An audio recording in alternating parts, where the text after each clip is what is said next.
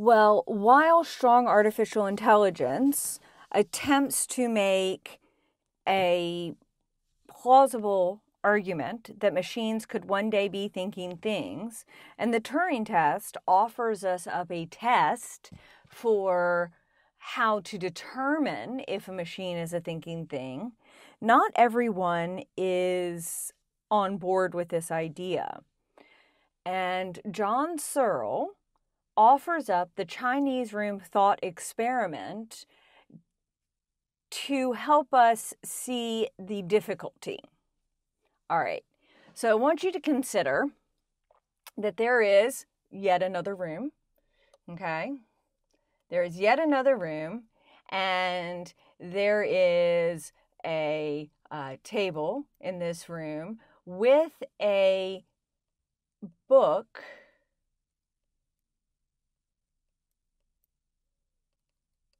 a very, very thick, large book of complex set of instructions. Kind of looks like a podium, doesn't it? Sorry. And we've got Mary. Mary is in the room with this complex set of instructions and a whole bunch of cards with characters, pictures on them. There is a little slit in the door. That's not a little slit. There's a little slit in the door that Mary receives cards from outside the room. Based on the cards, she goes to her complex set of instructions. She retrieves another set of cards and hands them back through the slit in the door.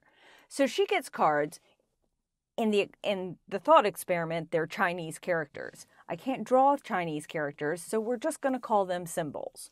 Okay? So she gets a set of cards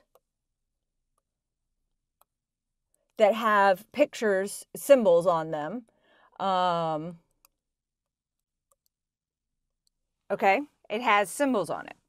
And these 4 cards, she goes to her complex set of instructions, which is a lot like a dictionary. Like she goes and she says, okay, well, first I'm going to find, where this card is first. Then I'm going to find that symbol followed by that symbol, and then by this symbol, and then by that symbol.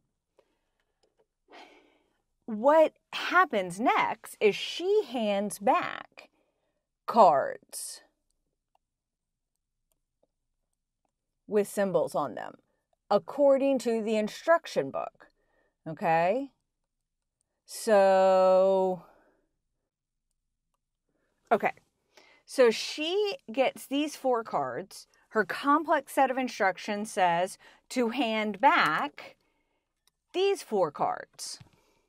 This goes on and on and on and on and on. She does this again and again and again. Unbeknownst to her, the card she receives from outside the room asks a question. What happened to the wolf at the end of Little Red Riding Hood? The card she hands back answers the question. The wolf got hecked up by the woodsman. This goes on and on and on and on. Outside of the room, the people have absolutely no idea what's going on inside the room. They can't see inside the room.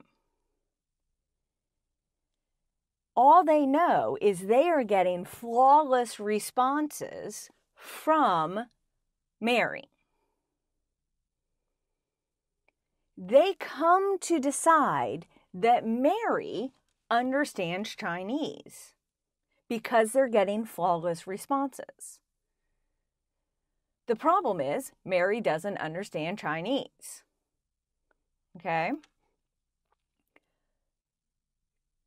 The idea here is that the Turing test shows us that programming produces behavior that seems like understanding. Okay?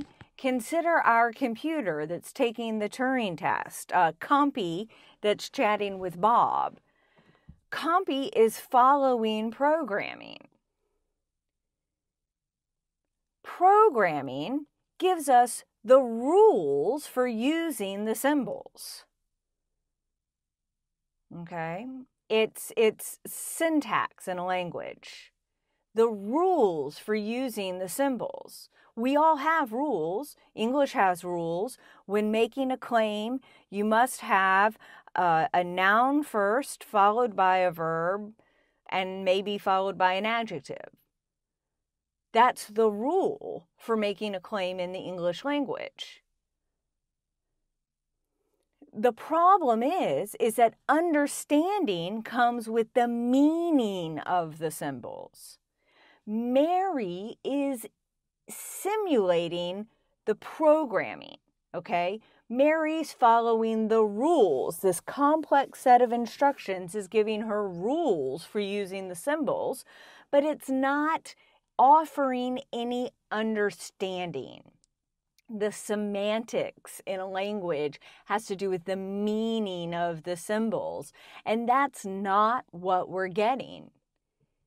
Behavior is demonstration of being able to follow rules, but it is not evidence of understanding.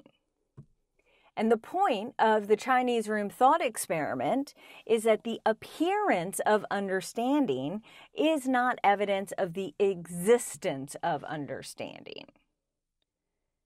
Okay? So while the behavior of Compy and of Mary makes it seem like there's understanding, John Searle says that's not actually evidence of the existence of understanding. Does that make sense?